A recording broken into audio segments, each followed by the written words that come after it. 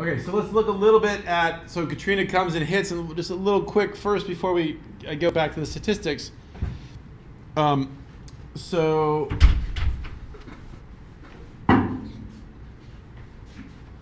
this is after Katrina hits, destroyed land. A lot of this stuff, so we're looking at different areas along the coast of Louisiana. This thing right here, this is natural. This meandering, this, right? So nature abhors a straight line unless it's a crystal. What's the which one? Just some land. Oh. So the sun is hitting this, so this is water.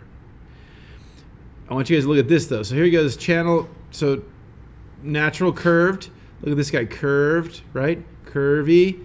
Here's this channel, curvy, curvy, curvy. What? Artificial. Straight. What? Artificial. So this is an oil and gas channel. How do I know? Because that's how they go in to get gas. So water, you float a boat. Land, you drive out to drill your wellhead. Here, this wetland is a knot system. It's not dry and it is not underwater. It's this kind of between thingamajigger, yeah? So what's the easiest thing to do is to float a barge, to try to make it like a water area. So what you do is you get a crane and you go and you scoop out the sediment, the dirt, and then the crane is sitting in one spot and the crane spins and you open the bucket and you dump the sediment. You spin back, scoop, turn, dump, and then you put the crane on the crane on a floating barge, and then you drag that barge along. And so that's what this is right here. So this is an area that was excavated, and then the spoils, the sediment, is dumped right next to the channel. So that does two things. One, it makes a channel where you can float, but two, it makes a dry land area where you could maybe drive a truck or something on, or pull that, float, tug that barge down this way. So this whole landscape is littered with these linear channels. We may or may not talk to some folks when we get into Louisiana about this story, but the short version is all these folks that did this signed contracts. So just like our oil and gas folks here. Hey, we're going to put this oil and gas wellhead in. When we're done, when the well is played out, when there's nothing left, we will cap it and we will restore the area. Maybe that means planting trees, maybe that means putting grass, whatever, right? That's what they legally agree to do. Same thing here. All these people have dished out this wetland that already is massively Swiss cheesed. Yes, sign legal documents with the federal government, with the local government, with the state government. We will, when we're done, we will restore this area. Almost no one has done that. They've absolutely walked away. And a couple years ago, when some people started to say, hey, one of the reasons that the impacts from Katrina were so great were because of wetland loss, partly caused by the failure of you to live up to your contract,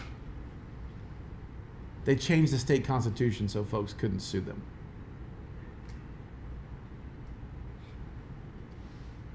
Crazy.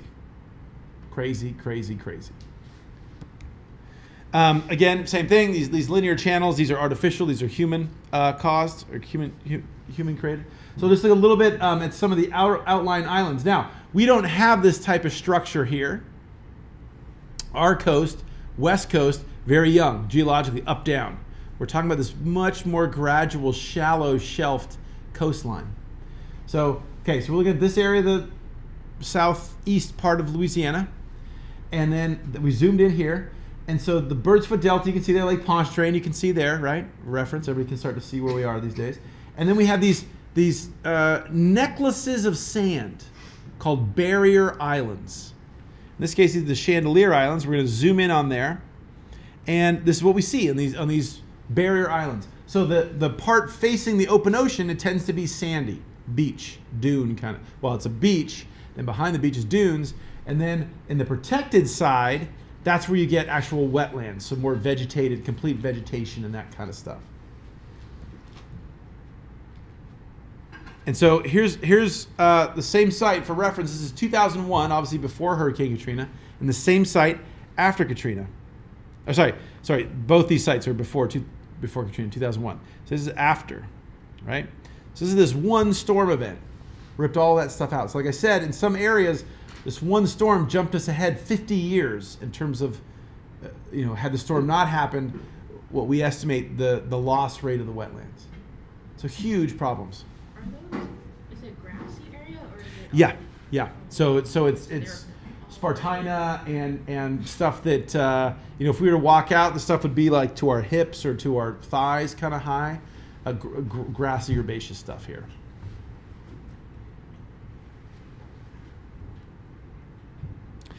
So this is an area that was, before the storm, was all contiguous vegetation. So now we're essentially looking sort of landward here. And so all of this area all the areas in red are now essentially open water after the storm. And so that means these areas now have been ripped open. It's going to be a lot easier for the rest of this area to be ripped out. Why? So imagine you're in your bathtub, and you're sitting there, and you lean forward and you blow. You blow onto the water surface, right? So if I just get, and maybe I put my hands up, I cup my hands, and I blow into my hands. Little teeny waves hit my fingers, yeah? Because there's not much, my blowing is only picking up an inch or so worth of water. If instead I took my hands away and I leaned forward in the bathtub and now I blow over a couple feet of water, and now those little teeny tiny waves can get big and they slosh, splash, slosh, splash.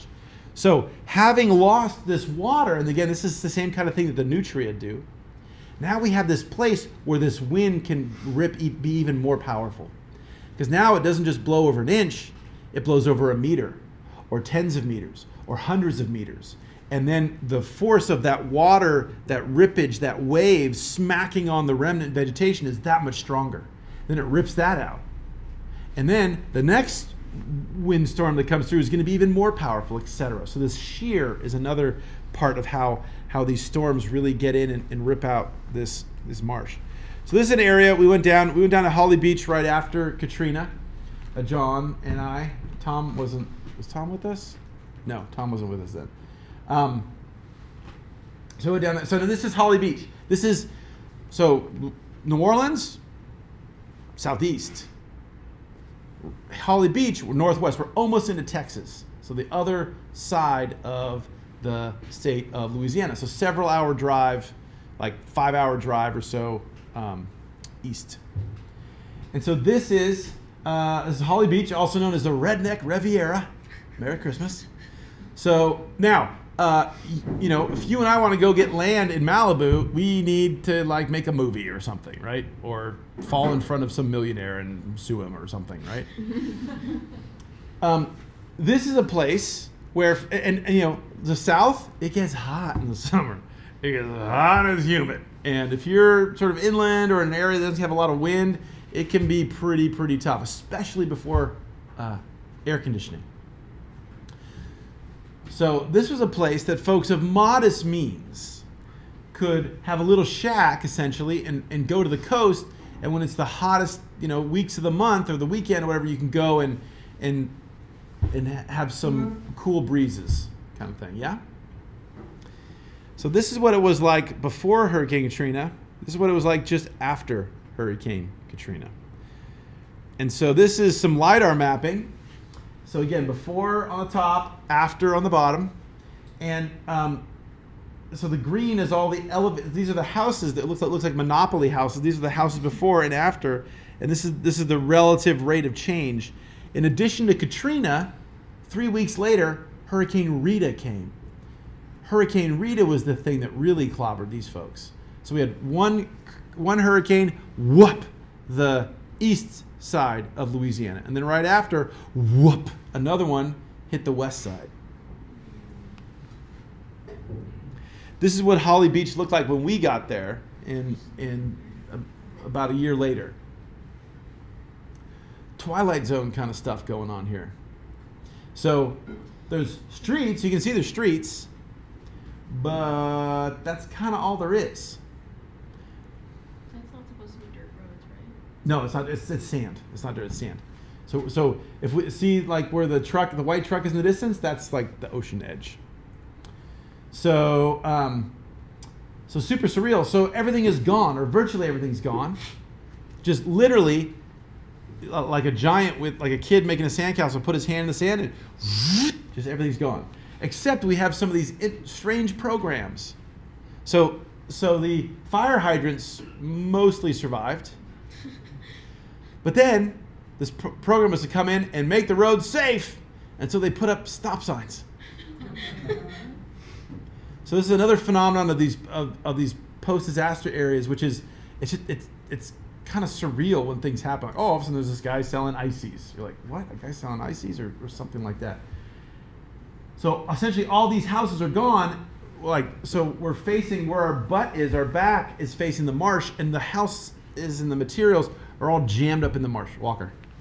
I was just going to ask, did they demo out that area, or did the storm literally? No, the storm literally blew everything away. Yeah, so remember, this is not California. We had big tides a couple weeks ago, plus 6 feet, plus 5 feet. Our rental car here, this red car, right now we're probably on the road, we're probably like plus 2.5 feet, plus 1 foot above sea level. This is a very flat place. So it only takes a little bit to get problematic, let alone a big giant storm surge.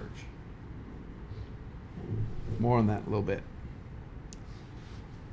We've already talked about this, but again, this whole system is a human-dominated system. We saw the examples of the oil and gas, people. This whole area, there's just tons and tons of people all throughout. New Orleans itself is something of a bit of a bowl. So we'll talk about this isn't exactly, but this is a quick and dirty, roughly where the city of New Orleans is, right? So it really is almost like an island in a lot of respects. So we have the big Pontchartrain, the big water body on top. On the bottom, we have the Mississippi River. And in theory, you can go right or left, but that's not super easy with waterways and things like that. So it's much more akin to being on an island, even though we're on the continent of the U.S. Certainly when any kind of constraint happens to your movement, like a road goes down or something, it's not like we're in the middle of Iowa and we could in theory go right, left, up, down, northwest, or whatever. Another thing to set this up, and then we'll go back to look at some of our data from the hurricanes in 2005. But the city was not built below sea level. There's been subsidence. So the stuff is lowered since the original city started to be built. 2, we have sea level rise and stuff like that going on, right? So there's a lot of misimpressions here, but I just want to I'm sort of exaggerating this for you guys to see the point. But so another misconception is people think the Mississippi River flooded New Orleans. No. The only levees to not fail at all during Hurricane Katrina were the Mississippi River levees.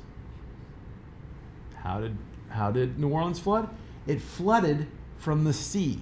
It flooded from Lake Pontchartrain. So what we're doing here, and on this diagram right here, this is a sort of really cartoony version. Here's Lake Pontchartrain in dark blue. Here's the Mississippi River in this light blue. And so we're just doing a exaggerated transect, right, from A to B. So here we go. So this is what's going on. The Mississippi River is higher than sea level. If you think about it for a second, it has to be because it's flowing down into the ocean, right? If it was below sea level, the ocean would be flowing into the river. So it is higher than sea level. So you'd think, oh my gosh, that's the thing that's the most dangerous. That's the highest, starting off, that's the highest elevation of water. Lake Pontchartrain is ultimately what's, the levees protecting the city from Lake Pontchartrain are ultimately what fails, and that's how seawater gets in. Again, well known. Let's see if this works. So this is 3 meters, 4 meters, 5 meters, 6 meters. right? So this is what happens if we were to raise the water around New Orleans. It ain't high.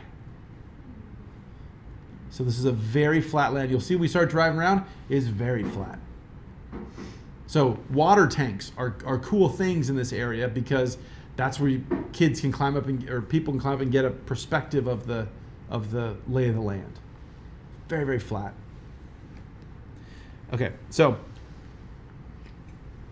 let's get back to what happened in 2005. So here are the things we need to have a hurricane. So we firstly have to have a warm, wow, why do my C's and F's look weird like that? I don't, it seems like medical marijuana is going on or something. So warm ocean, so relatively warm water, and I mean like really warm water. Like you get in the water and you're like, ooh, the water feels warm. That's going to provide the fuel for this mechanism we're going to talk about. We then need an atmospheric phenomenon that we have really, really fast cooling and air moving up and cooling and condensing very rapidly. That's going to act like a fireplace. Like if we had a fire in the bottom of a fireplace and the heat starts going up and it creates its own air movement, and then the air coming in from the home goes into the flame log area and it helps fuel the flame. The troposphere, which is the sort of far up atmosphere, is another helps with the fuel. We cannot have an equator. We cannot have an equator. We cannot have a hurricane if we're at the equator. It won't happen because of this Coriolis force and the cyclogenesis, the starting of the spinning. We have to be at least 500 kilometers from the equator so that we never, so Ecuador never has a hurricane. Okay, and then we need something that we don't fully understand. We need some kind of spark. It's unclear. A lot of this seems to maybe have to do with dust storms off the Sahara, African dust storms, but it's not entirely clear. There's some kind of spark, something that starts off this system. Why do they think it's a dust storm off of where did you say? Sort of blowing from sort of the north part of Africa westward, because that seems to be associated with these things. And is it what's the winds over there? Are they really that strong, or anything like that can force it? It's just like what, ripple effect? So with all of these sort of large scale climate things, when you talk to the atmosphere guys, they're like, oh, it's caused it starts in the water. You talk to the water guys, like, oh, it starts in the atmosphere. So we don't fully understand. So clearly, once we start going down the path, we understand how that progresses. But as the actual thing, it's not entirely. If we knew it, in theory, we could go stop it. You know, sort of Superman or something like that. But we don't know. What is it, multiple things? Multiple things have to go right. That's the key thing. The key thing is that we're not sure exactly how it starts, but we have to have all 6 of these things.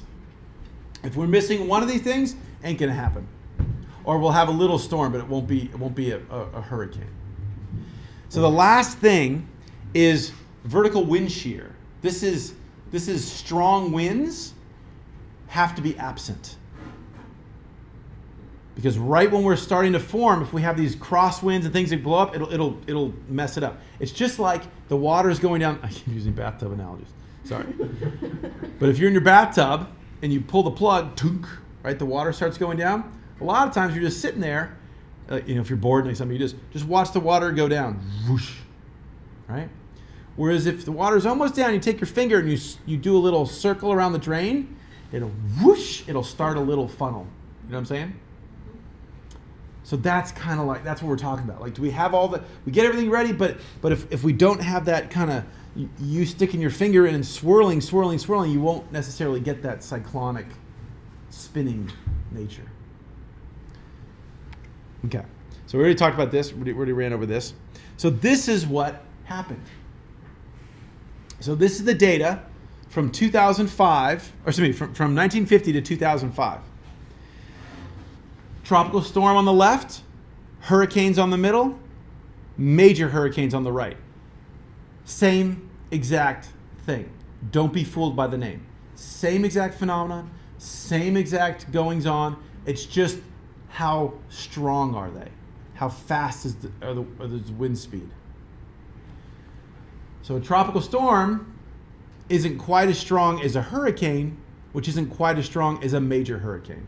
But the underlying process, identical between these things. We call them hurricanes. If we go to the Pacific, the Eastern Pacific, we call them typhoons. Same exact thing. Which counts as major hurricanes? I'll show you right now. So the question is, what counts as major hurricanes? It's speed. So have a look right here. So anytime we have a year, we're going to have, we're likely to have at least some tropical storms, probably have at least, a couple hurricanes. Maybe we'll have major hurricanes. Well, what does that mean? Okay, so here we go. If we averaged all the years over this 55-year period, right, we would have on average 10 tropical storms. This is hitting Louisiana, southeastern U.S. Okay, in other words, making it to U.S. landfall. Okay, so overall, we have about 10 tropical storms, about 6 hurricanes, and 2 or so major hurricanes. You guys with me? So as we go up, so this would be below normal, 6.9 tropical storms, 3.7 hurricanes, a little bit over on average 1 major hurricane. Something near normal is about 10, about 6, and about 2 major hurricanes. An above normal season, this would be considered, oh my God, this is dangerous, right? 13 tropical storms, 8 hurricanes, and 4 major hurricanes. This is the prediction. Okay, this is remember I said there were two systems doing this, the NCAR and the National Hurricane Center. So that's why I have 2 numbers here.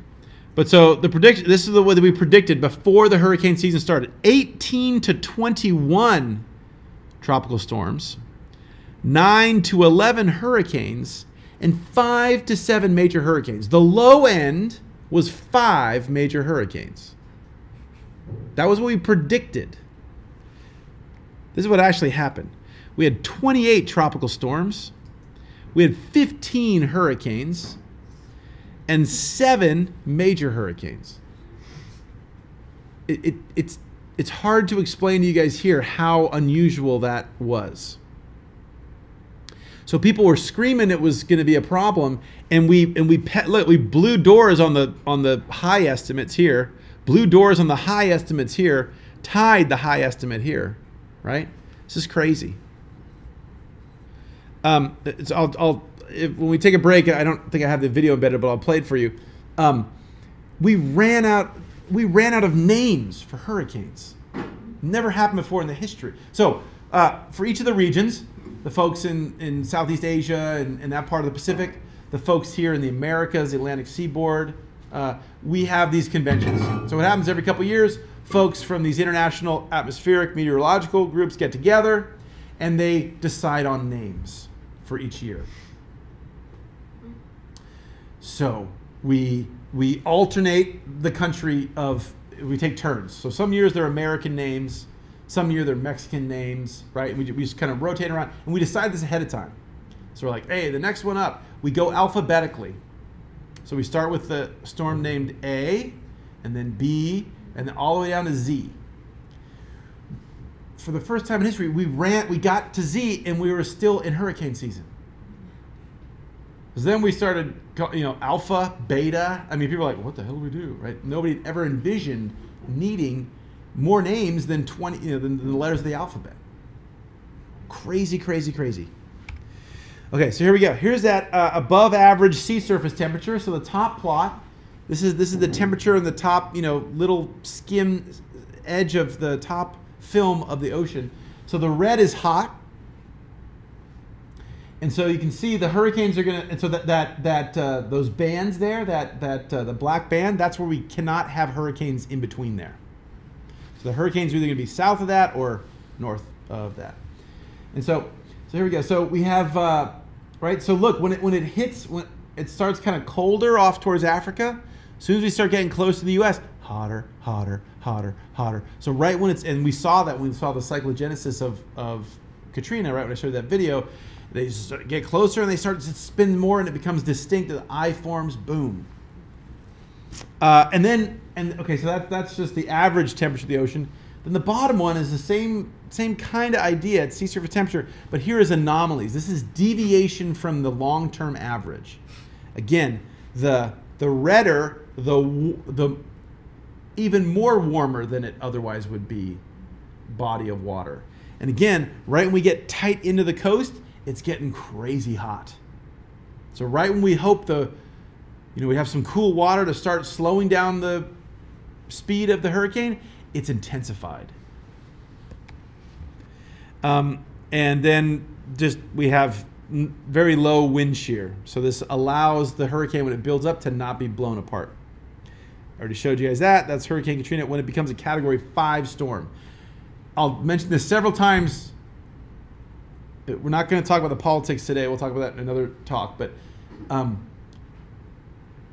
a lot of BS that goes around with these disasters these days, right? It's a Category 5 out at the ocean, in the ocean. We'll hear from our Army Corps of Engineers colleagues. They'll say, look, the hurricane prevention system was only designed to protect up to a Category 3 storm. That's what Congress legally mandated us to build. So couldn't stop it. Baloney. Category 4 right here. As it gets to mainland, it actually starts to dissipate a bit. Category 4. Category 3 at landfall. By the time it gets to New Orleans, Lake Pontchartrain, it is a Category 1 storm. So yes, it was a Category 5 out to sea, but when it was stressing the flood protection system of the city of New Orleans, it was in fact a Category 1, which in theory should have been well within the design parameters of the flood protection system. So just to be clear on that. We already saw this video. Oh, here's a video. Does this even play? Oh, yeah, great. Well, we'll watch it anyway. So here, this is overlaying all these storms simultaneously. Kind of common for what's going on these days. But okay, all right, getting back to our subject. Here we go. Now, the Katrina actually technically made landfall first when it touched the tip of Florida. Okay, but leaving that behind now, Katrina has jumped into the rest of the Gulf, and it comes on, and it curves up and it shoots straight up. So here we go. So at this point, as the hurricane's approaching, Bay St. Louis, Mississippi records the then highest, and I believe it still stands, the highest recorded storm surge ever in the U.S. So what's storm surge? Let's go back to my bathtub analogy. So bathtub, let's imagine we have a hairdryer. Don't kill yourself. We put the hairdryer horizontal in the bathtub and have the air blowing, parallel to the surface of the water. And leave it there. You hold your hand there. What's going to happen? It's going to start to blow, and then it's going to pile up water, right? It's going to lump up water, and it's going to be kind of a wave, a lumpy wave, and it's kind of, whoa, it's going to go. And it's going to slop up against the side of the tub, right? And it's going to be piled up there. That is what storm surge is. We hear the term storm surge. Sometimes we think of like a surging tide, like whoosh, slop in, slop off. No, it is a lump of water that's pushed out in front of the cyclone. And so this lump of water, it's not like a 30-foot like wave, like boom, and then crash and then goes out. This is elevated water level for 2, 4, 6, 8 hours. So the ocean just gets 30 feet higher and stays that way for hours. Campus, what are we? We're about 15 feet above sea level, 20 feet above sea level, right? So if we had that here, we would have water in some of the buildings on campus. So this is huge. And again, I can't explain this up. This is pancake land, man. This is flat, flat, flat, flat, flat, flat, flat. There's no Santa Monica Mountains. There's no Los Padres. There's no topography to break it up. So this is insane, right? The storm surge goes right over this area, and it inundates everything. Right. After Katrina first hits, we have this huge disaster area declared. I have not color-coded this little part down here in Florida. This was also part of the National Disaster Declaration. But look at this. All this area, all this hatched area was declared a federal disaster. And to give you some scale, here's California, right? So we're talking, a huge chunk of the state of California, all of it under a disaster declaration. Huge area is impacted by this storm. Okay, let's get back to what happens with the storm. Okay, storm comes in, boom. So the initial thing we all see is the water, is the flooding, right? So we see that in terms of like the lower left picture, and this is a great example of storm surge, right? Look at that. That's not a wave. It's just all of a sudden everything is gone subtidal because the storm surge has raised the elevation of the ocean. Okay. Then we have all the pictures of like the folks up in the right-hand picture. They're like, there's wind blowing on. I'm like, what? Weatherman, oh my God, it's so windy. So we have those images.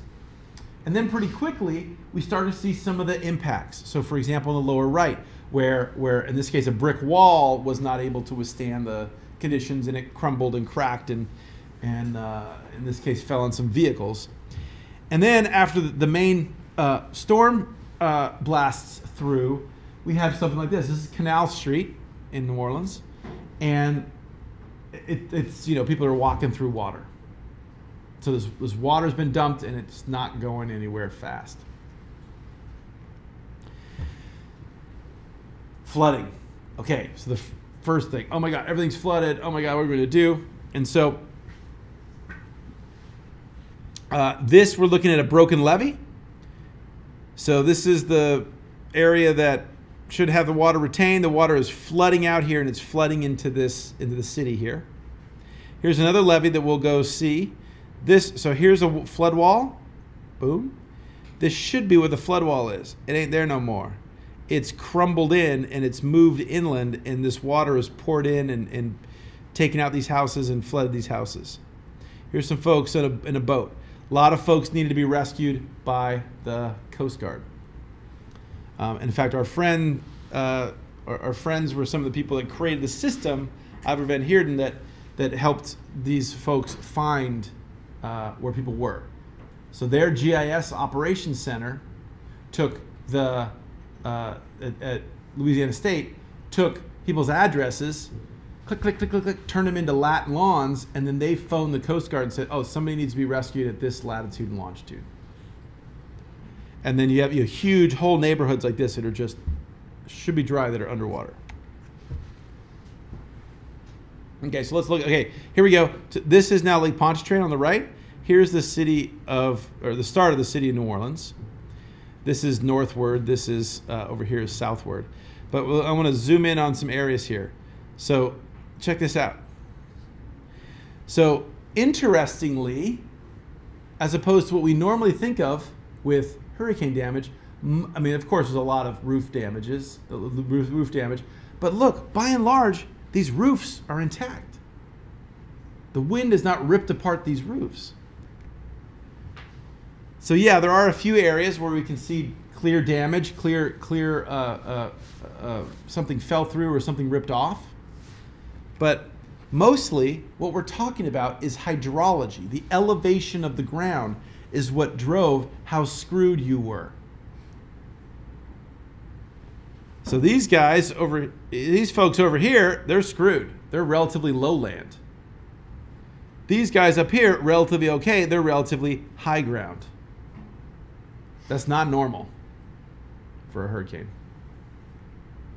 This is what happened. This is the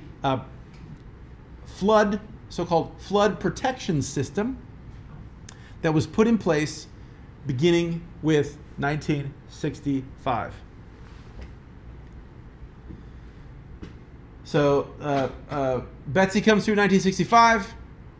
what are we going to do? The president goes down, stands in the lower 9th ward, where we will spend some time, and says, never again. We will not allow this city to be flooded. We will not allow these folks to be flooded. So they go back to Congress and they say, we want to fund a flood protection system. Now, it is true that the flood protection system was never fully funded. So the Army Corps of Engineers, which is the entity that is charged with doing this type of stuff for the government, more about them later, they were charged with doing this, but every year they'd have to go to Congress. Can we have some money to build this part? Can we have some money to build this part, etc.? This is what they ultimately build. Right over here, Lake Pontchartrain, okay? Here is the Mississippi River. And what we've done is we've put a series of walls to protect things. Again, if you recall, this area, where am I? This area here, the area right next to, as we talked about last week, the area around the river, the natural levee is there. That's the high ground. That's the doesn't seem to make sense at first, but that's the driest next to the river. This was the area first settled. So the French Quarter, old original settlement, relatively dry ground. As the city expands, people move more and more into the swampy, into the less desirous, into the more problematic areas of the region.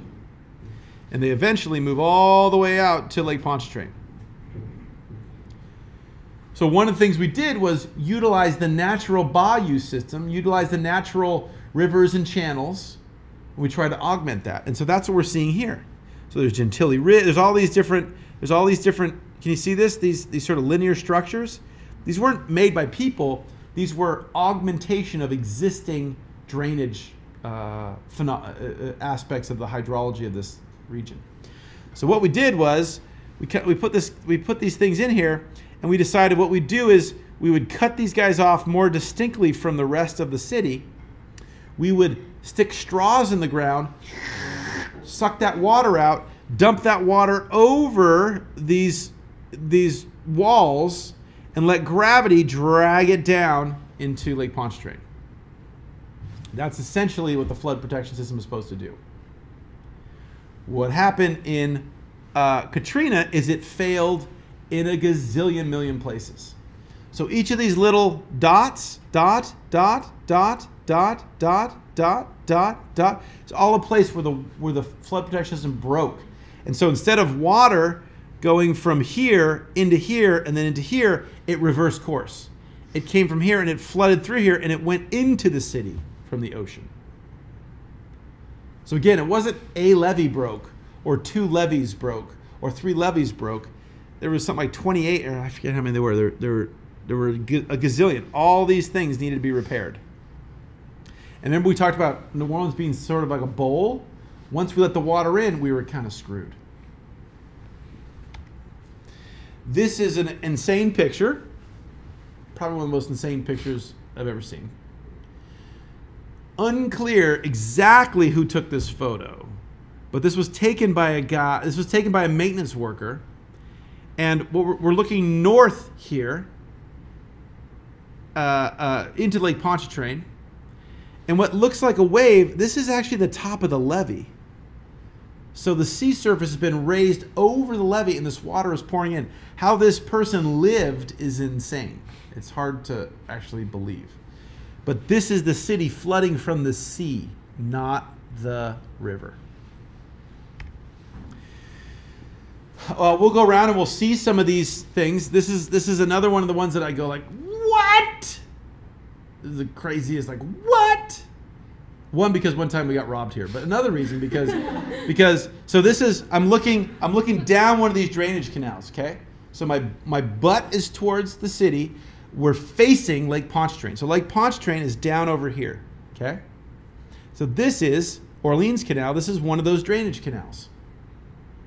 So let's check it out. So this, right here, this is a levee. This is an earthen embankment. You guys with me?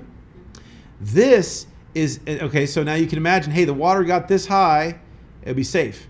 But then what if we flood? Oh my God, it'll overtop. So that's where we put in the flood wall, which is a metal or concrete structure that's going to give us extra containment. Now, the flood wall is not meant to hold water there permanently. Flood wall is meant to contain it during just a few hours of a flood, right? So the reason why this area, yeah, it's all insane there. So the reason why these folks weren't even more screwed than they otherwise would have been, this neighborhood just to the right of the photo flooded. They only flooded a little bit. Why? Because they only flooded for a couple hours when the storm surge was shoving up the water. As soon as the storm surge died, it went away. Because this levee here did not fail. Why did it not fail? So check this out. Again, you paid for all this. Thank you, people, for building this for our friends in New Orleans. Dirt. Flood wall. What? The flood wall stop. So a chain is only as strong as the weakest link, right? Where's the flood wall here? So, if I were to turn around, right, if I spin around to face the opposite direction, you would see a brick building right here. That is a pump house. We'll see these when we go to New Orleans. They're pumping water, moving water around the city. This particular one is right next to a pump house that handles sewage water. Old brick building. Beautiful old classic New Orleans architecture. When they were hooking this up, like, dude, we shouldn't connect this wall to that brick wall because what if the wall fails? It'll rip down the bricks and the poop will go in the water. That's a bad idea. So they therefore did not connect the flood wall. So they built all this that does nothing. Does literally nothing if there's a whole hole here. So to be clear, this wasn't like going to be done next week or next year. This has been this way for a while. So ironically, again, this is why these guys were okay. Probably if they had built this flood wall, it would have flooded, and eventually this would have flooded catastrophically, and this whole area would have been underwater for weeks and weeks. As it was, this particular neighborhood was only underwater. It was only ankle deep water came in. As opposed, if this whole thing had failed, they would have been, chest deep or one story underwater. So they kind of lucked out because they were poor planners. So the fact that they didn't finish it helped them actually? Yes. Is it because like some of the water was coming out like Yeah. So when we're there, I'm gonna send you guys a document. So when we're there, our friend that used to give all these fantastic tours, he's now retired. So he's an emeritus professor, but he used to give us all these tours. So I'll do a poor imitation of him, but we're going to go see a lot of these places, and we'll talk about that. But yeah, so we have to sort of spend some time and look at these structures and get into them. But yeah, so one of the problems was there's many problems with the design of this system. One of which, these things should be driven down crazy deep. Crazy deep. Down into impervious stuff, clay. So that we can imagine if we pile up a bunch of water here, the water can't squeeze underneath. If it was put on, let's say, beach sand, and we piled up a bunch of water, it would squeeze underneath and it would eventually squirt out here and eventually compromise the structural integrity of this area. So that's one of the ways it would fail. I walls and T walls. We'll hear more about these. I walls, cheap. T walls, better, more expensive. What do you think they mostly put in? I walls. Why that? Because it's cheap. But it doesn't protect. Yes. So you guys should always be answering why. You guys should, always be asking, why. Why? That's cheap for the moment, but when something happens, more expensive. That's correct. That's correct. It's all. When the last big fire hit Paradise, There was a plan to how are we going to rebuild, and people decide, oh, it's too expensive. Now we're looking for 20,000 people to have a home, right? So I completely agree. I completely agree. We do this stuff ultimately to make things better and ultimately to save money, right? Your president right now says doing something to deal with climate change is too expensive. I would respectfully disagree. Not doing something is too expensive. But these are the debates we have to have with folks in a reasoned manner that doesn't translate into calling people names and saying you're stupid. We have to use facts and we have to use these experiences. So I argue one of the great values, and I already said this to you guys, but one of the great values of Hurricane Katrina isn't so much was it caused by climate change or did climate change make it worse? It probably did, but much more it is what we're going to be dealing with. So this is a window into what we can expect in a much grander scale. And if you thought Katrina was bad, when happens in Bangladesh or places that have even less fiscal wherewithal, oh man, it's gonna be ugly. It's gonna be unjust. It's gonna be evil. It's gonna spurn all this horrible crap. And so we also want to do this so that we avoid the worst demons of our nature and stuff. And when those things are released, when we start yelling at immigrants and start yelling at people that don't look like us and all that kind of horrible crud. So, for example, Army Corps of Engineers said, oh, we didn't know this could fail. These diagrams, this diagram here on the left, it's from an Army Corps of Engineers experiment. And this showed exactly how at least some of these flood walls failed. In this case, it's an I wall. I because it's just straight up and down like the letter I. And so here we go. So here is some sand. You guys got this diagram with me? Here's some sand. So this was permeable. So if we poured water in, the water would quickly pass through the sediment.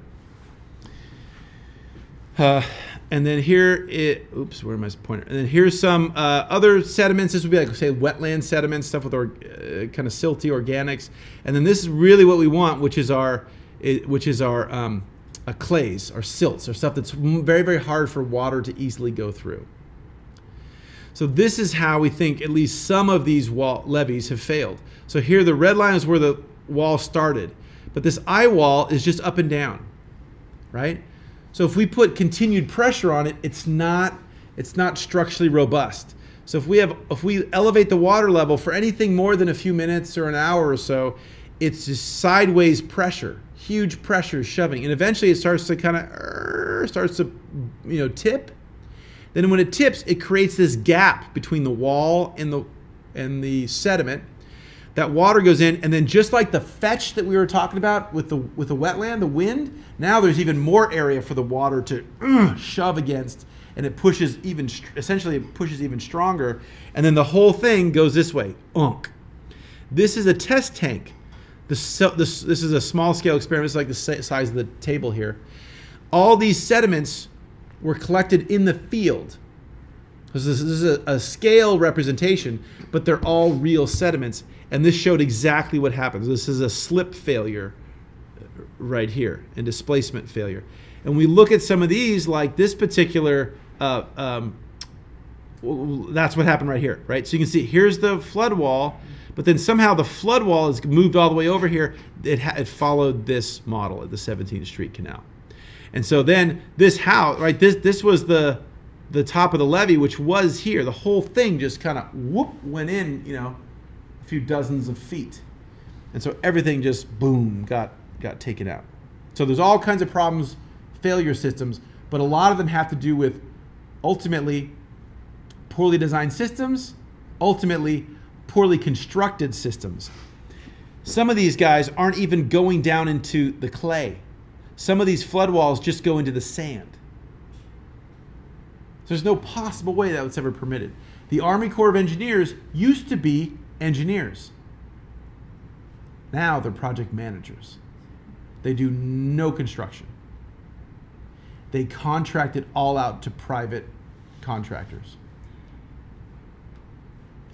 So if you're not, and I'm not saying contractors are evil, but there needs to be oversight. If you're not exerting oversight, if you're not checking, if you're not verifying that this is correctly built to these standards, what the hell's going on? Guess what? If you don't verify it, you get something like what happened to New Orleans.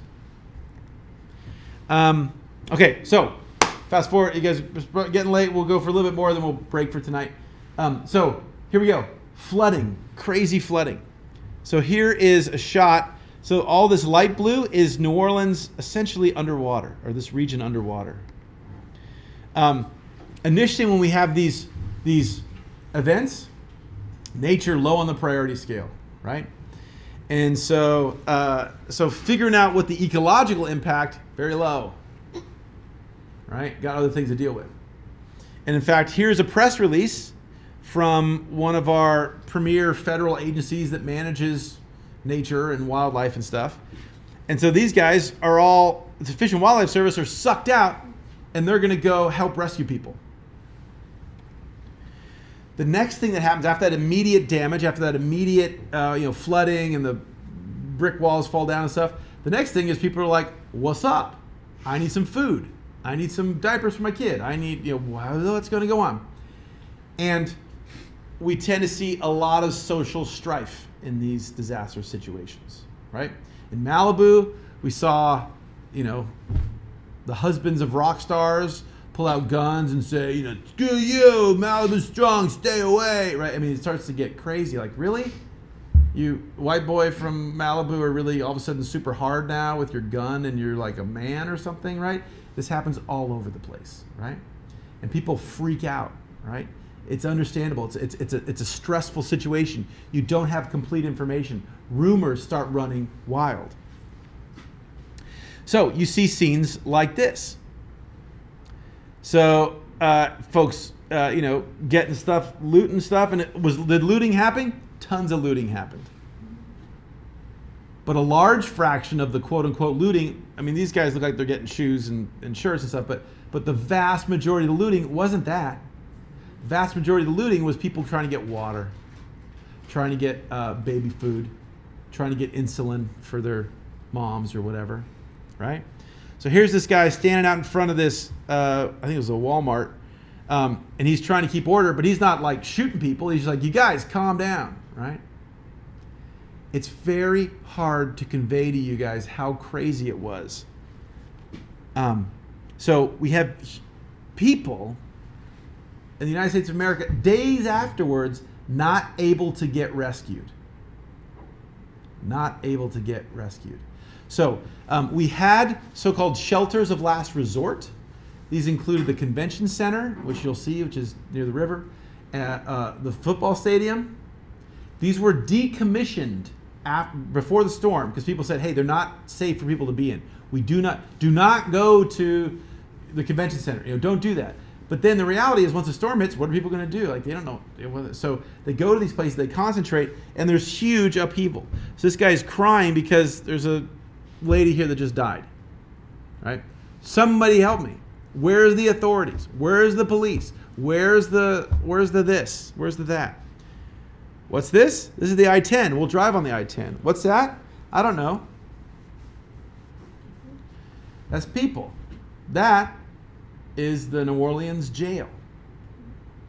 So the jail was going to go subtitles. So all the folks that were in jail were going to drown. So they pulled everybody out, handcuffed them, took them up to, this is essentially an overpass, an elevated freeway, and they put them on here. But check it out, even the water is lapping up on the edge here. So what would it be like if you were a bunch of prisoners in 95-degree weather, 95% humidity, after a day, after 2 days, right? Guards are sitting there with guns. The guards don't even have a lot of water, right? Incredibly challenging conditions for everybody. Incredibly challenging conditions for everybody. I heard there was like huge amount of flooding in those places too, though, like convention centers and Yes. like this. Well, not so much the convention center or But like these big areas, these big things. Yeah, sure. Yeah, so this is right. So these guys go onto the I-10 and they can't. Can't necessarily drive out, right? The next thing that happens is we start to realize how compromised the infrastructure is. So all these things. Here's a dude going through the streets. Ain't no truck going. He's in a boat. A lot of the street signs are ripped off. Even when we started going, long after the floodwaters have been pumped, there was the first few trips, I didn't have a smartphone, and it was like, what street is this? Who the hell knows? So just the very logistics of getting around. Now, if you're a local, not a problem. But if you're a rescue team from Florida, you're like, where am I, right? So it makes it more hard. Here is part of this is in Alabama, I think, but this is part of an oil rig on land. Here's a tanker on land. Yeah, exactly. How do you?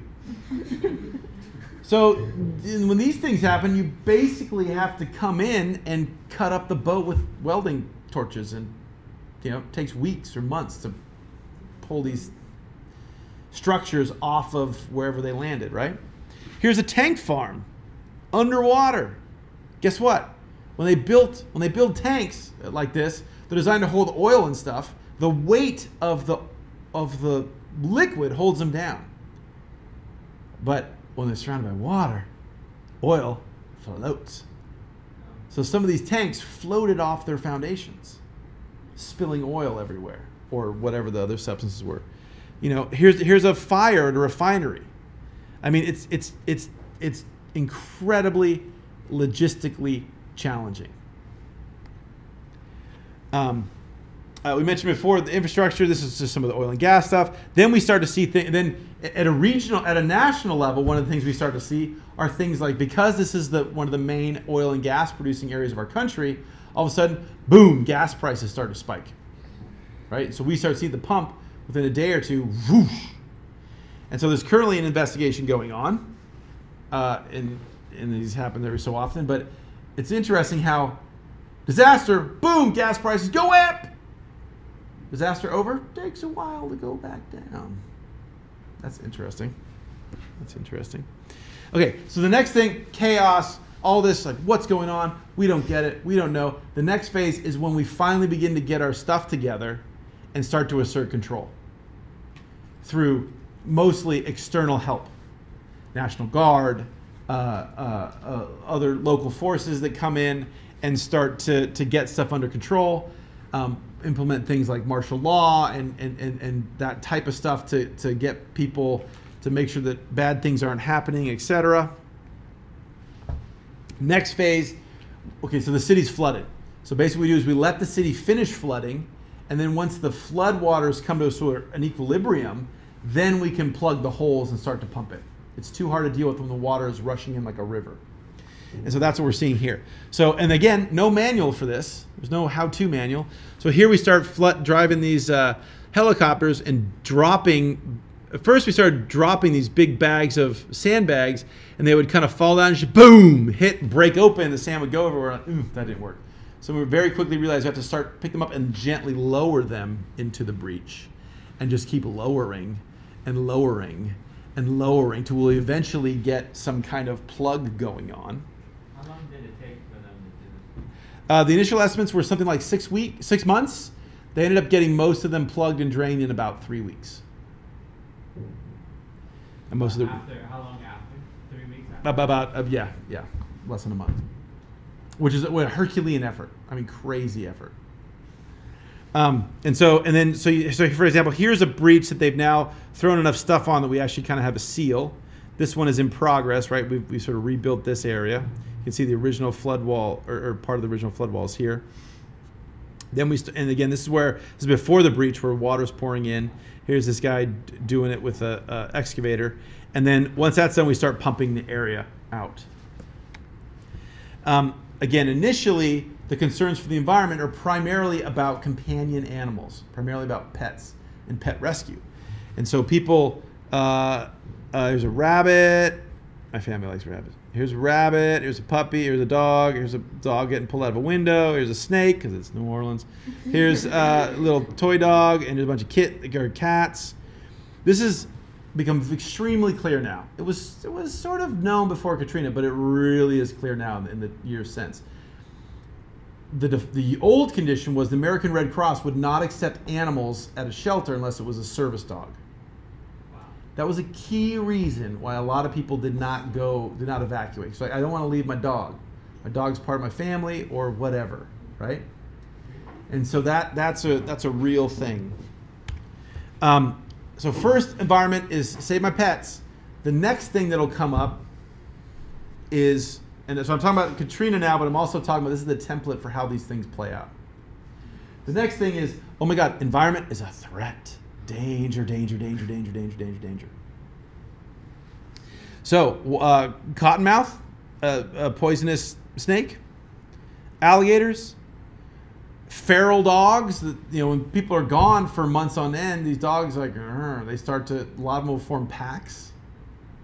And if you got a pack of pit bulls kind of angry, that's not an easy thing to deal with, right? And then the waterborne diseases, things like spread of mosquitoes that will spread disease, etc. So here, for example, is the data for West Nile virus.